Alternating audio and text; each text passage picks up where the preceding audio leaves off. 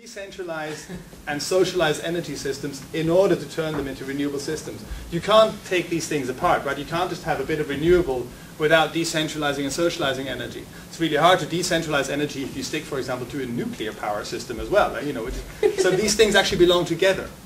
Fourth demand, as I said, recognize and make reparations for the massive ecological debt owed the South by the global North.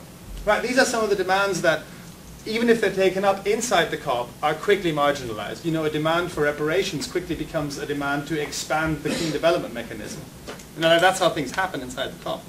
We have, right now in Copenhagen, a chance to create a kind of amazing starting point for this global movement around climate justice, just like Seattle 10 years ago allowed different movements struggling against neoliberalism to come together and recognize their common ground, recognize that even if one of them was fighting against privatization of public services in France, and the other one was fighting against enclosure of land in Mexico, and yet again somebody else was fighting against the imposed precarity of our working lives, that in fact there was a common ground to all these movements.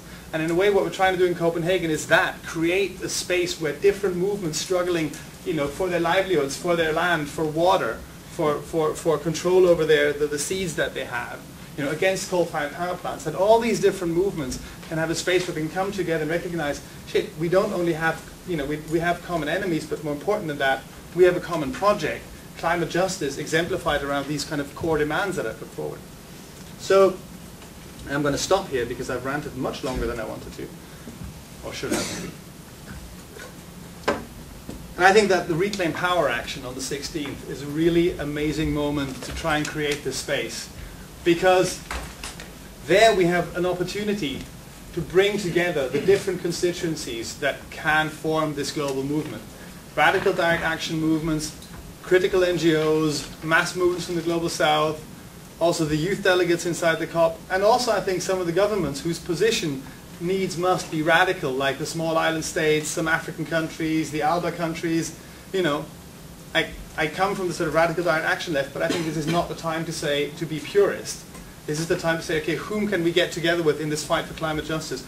And the Reclaim Power action, by trying to get people to enter the conference area from the outside, by trying to get people to walk out from the inside, not just NGO delegates, but also government delegates, is trying to create this People's Climate Justice Assembly, this space where we can physically recognize our common ground and reclaim power in order to start the global fight for climate justice for serious.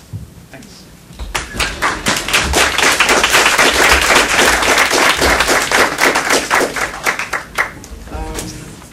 So I think we'll move on to sort of opening this debate up to the